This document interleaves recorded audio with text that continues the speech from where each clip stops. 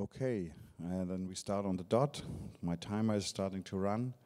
My name is Karl Rabe. I'll run a small company called WoodenDataCenter, and I'm also the MDC co-lead for modular data centers within OCP inside the data center facilities. Today I'm going to talk a little bit about design files, my new co-lead, and and some also data center facilities.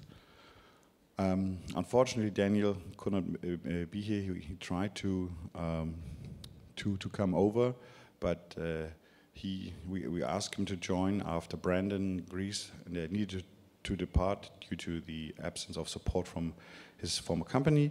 And Daniel works for RackWorks. He's a modular data center company that has deployed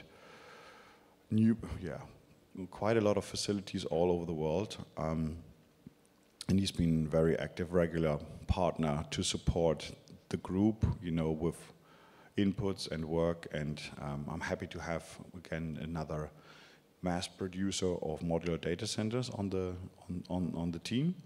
And we have quite a lot of inputs we were working towards this year.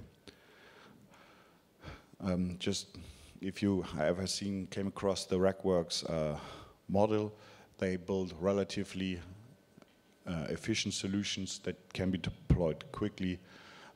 This is how they look. You might have seen them all over the place at some point, just to get them ready. And they were the only ones bringing not one, but two modular data centers to the last San Jose Summit. The drivers more or less remain for our industry. We see an ever also increasing demand on the AI and high performance workloads. So what we've seen on the power supply, 80 kilowatt power shelves, 60 kilowatt power shelves, an ever increasing demand for power. And there is obviously very often you cannot enable existing facilities. That's why people tend to put new architectures into modular data centers. That's continued to be important. The 5G rollout is in full swing. Lots and lots of facilities are being deployed, and other new drivers are, so to speak, on the horizon with enterprise workloads, edge deployments of AI. So we have started to separate our specifications into air and liquid cooled specification.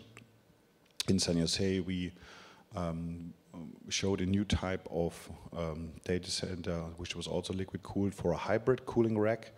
The rack, which was the basis of that modular data center, we brought to the show here. It's a wooden rack. You cannot miss it. We also build wooden racks, not only wooden data centers. But we have started now to put in design files for this, similar to servers. The innovation really can happen if you are able to look at a system, modify it, and that's what we're trying to do also in the data center facility group. This one is the basis for a lot of deployments, really, standard design. This one we're gonna include or upgrade to higher loads, enable to higher loads, and also enable to a little bit different of cooling technologies. The 300 kilowatt design is by a Swedish company who's not active in the modular data center space anymore, but it shows the capability of the OCP rack within a small form factor, and it's really interesting to look at it because it's actually in the range of 300 to 1 megawatt. It can be enabled to have quite high loads.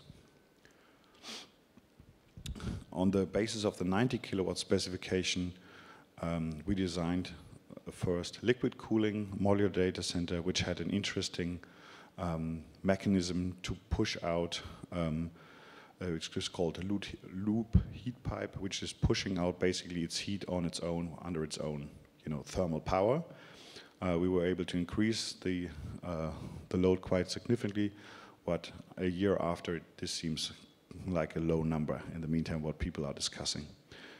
So, and we highlight some other interesting technologies. For example, the cooling technology here is a ultra efficient adiabatic cooler. The people to talk to are in this room if you have questions about that.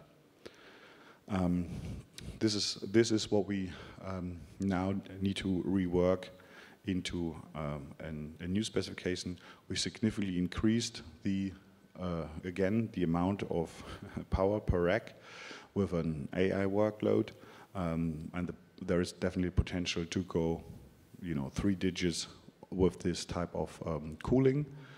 We built this together with John Fernandez from the rear door heat exchanger group, and we're now bringing for that rack the rear door as a specification and into the marketplace, and we also will put this specification forward to the OCP.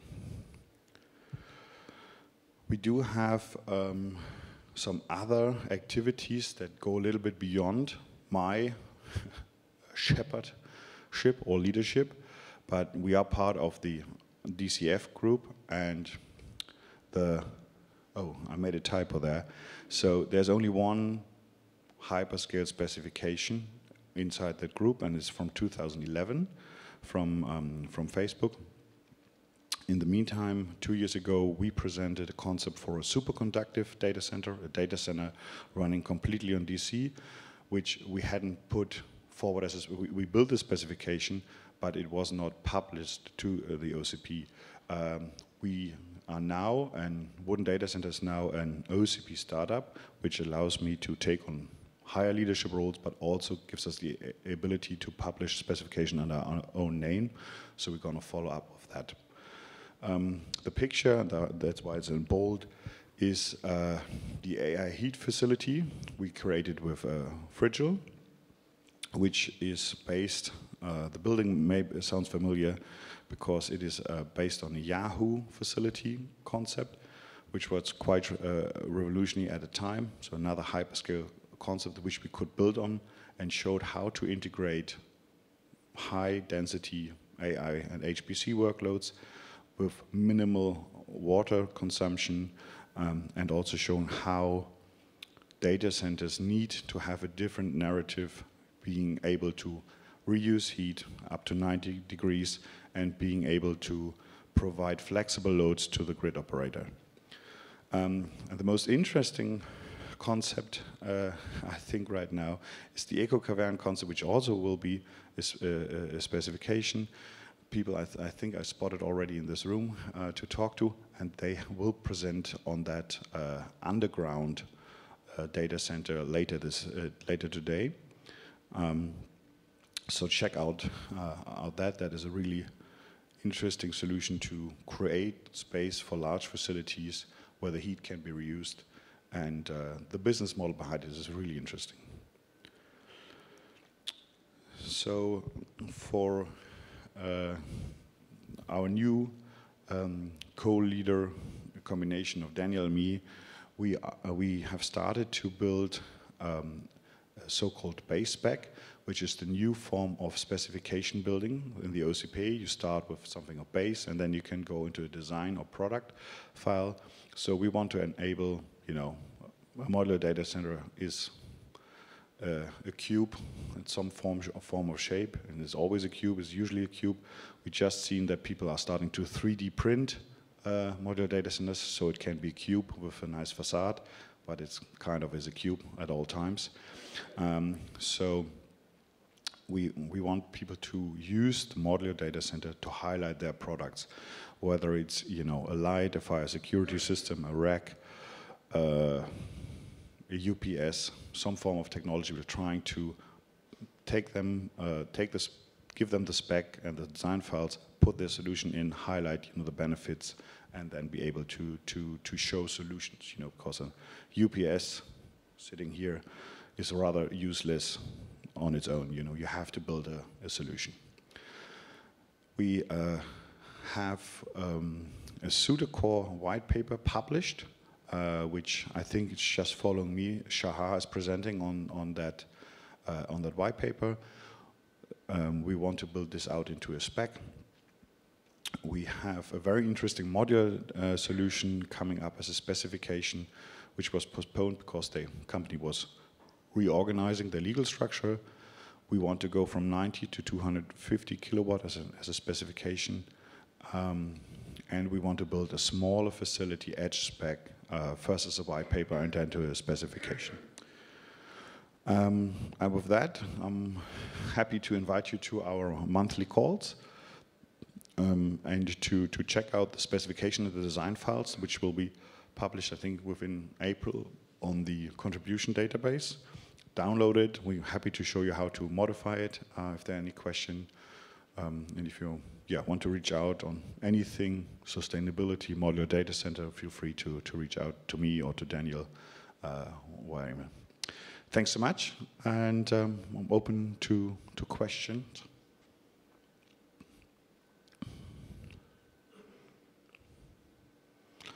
Itza? What is the voltage level of the superconducting data center? We designed it for 400 volts, but we, in the meantime, they found a way to go down to 48 volts. So you can power 100 megawatts plus on 48 volts from the bus bar basically to the batteries. The whole system can be, really low voltage but very high amps.